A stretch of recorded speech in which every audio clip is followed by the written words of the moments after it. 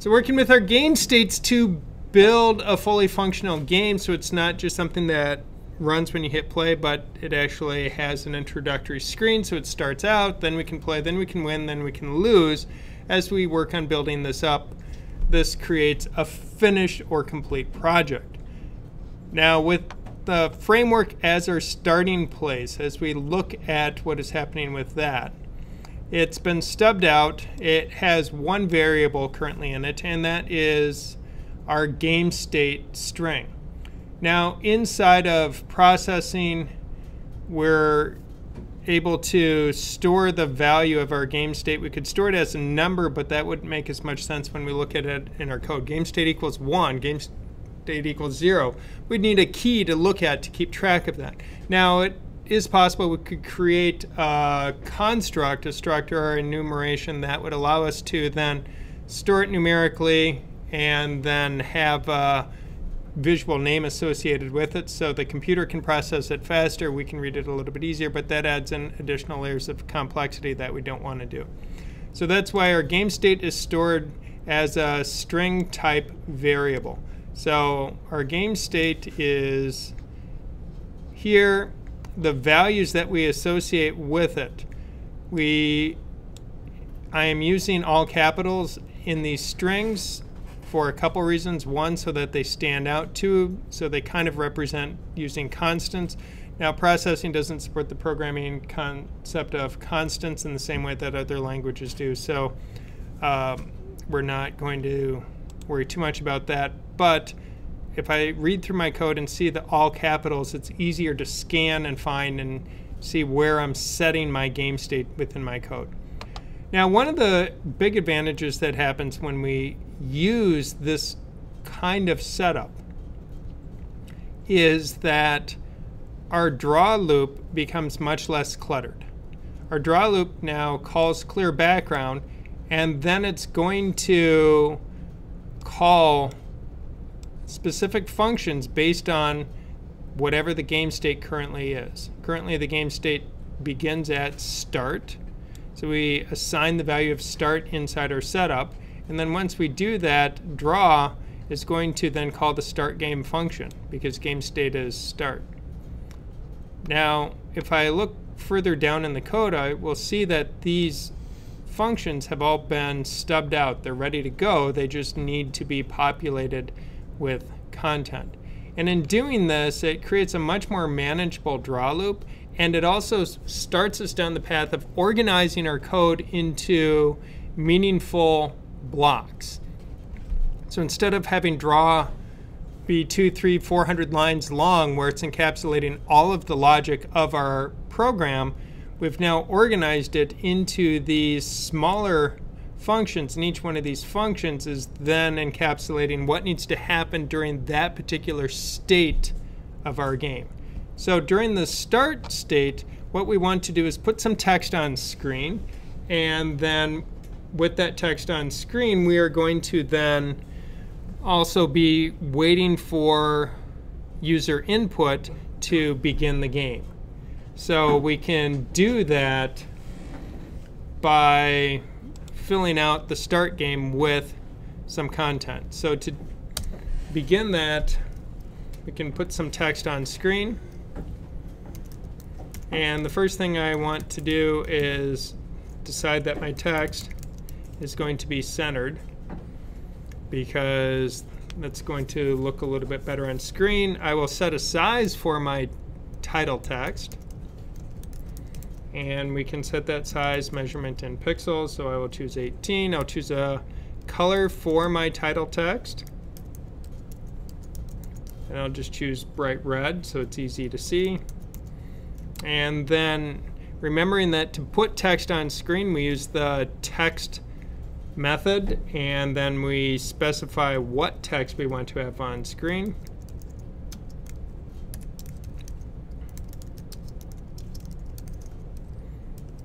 So I can say click anywhere to play, and then I specify a location for that text. And I will put it so it's centered on the screen. So the width of my screen divided by 2. And remembering that I centered the text, so that the text is drawing from its middle point, and then I'm drawing it at the middle of the screen, and then my Y value will just put centered as well. Now this begins the process of figuring out what happens on start. Now if I hit play, my program comes up and now I have text on screen. So it's a beginning. I'm going to need to continue this out and figure out what else we want to have happen on screen.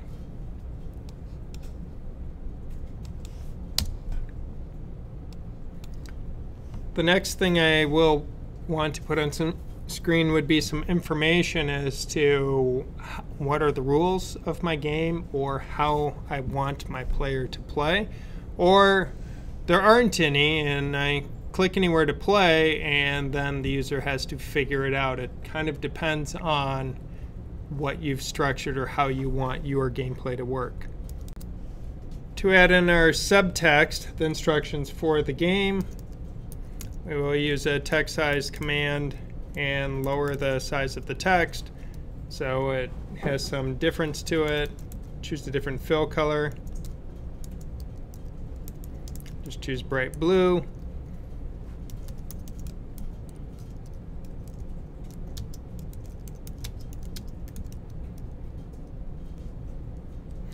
And with this, you can insert a line break.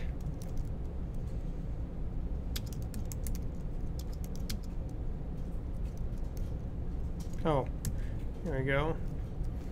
So go right to lose, go left to win. Oh, I need to specify where the text will be, and it will be at the same location of width divided by 2, height divided by 2.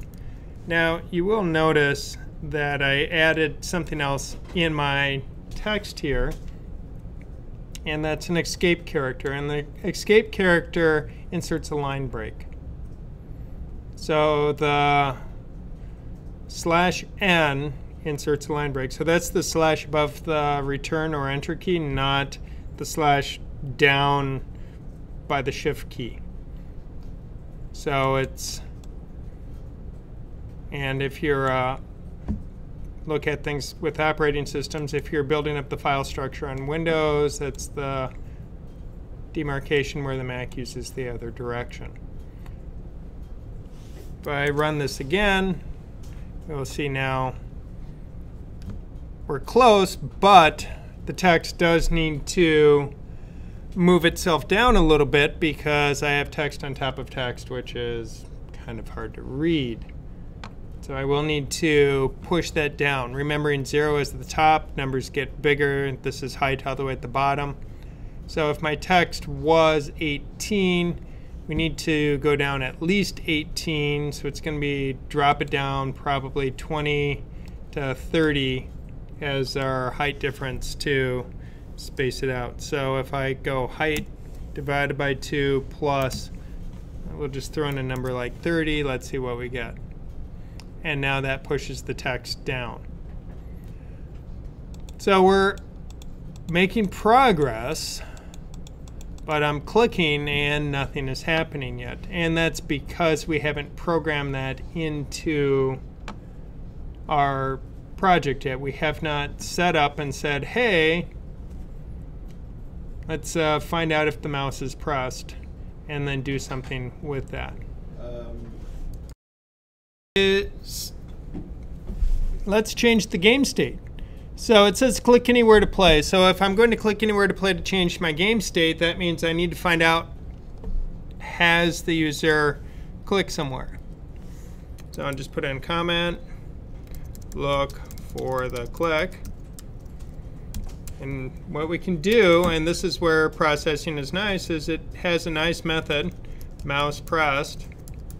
So if mouse pressed is true, meaning they've clicked somewhere on screen, hit return twice, close out my curly, up arrow once, and now, so if they have pressed the mouse, We just simply say game state is now going to be set equal to single equal sign, because we're assigning a value. We're not asking a question or doing a comparison. And the state I want to change to is play. So if they press the mouse, it changes the game state to play.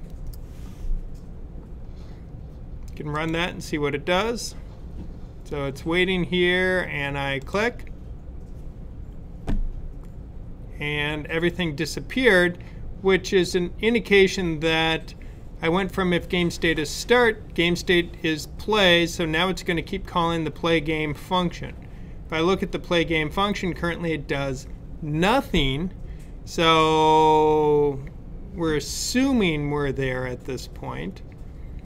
We could just put some text on screen or put a block on screen, and I could just go rect go 100, 100, 100, 100. So just draw a box just to verify something happened, and I click, yep, okay, we're in play game. So we now know it works. But now we don't need this line of text anymore.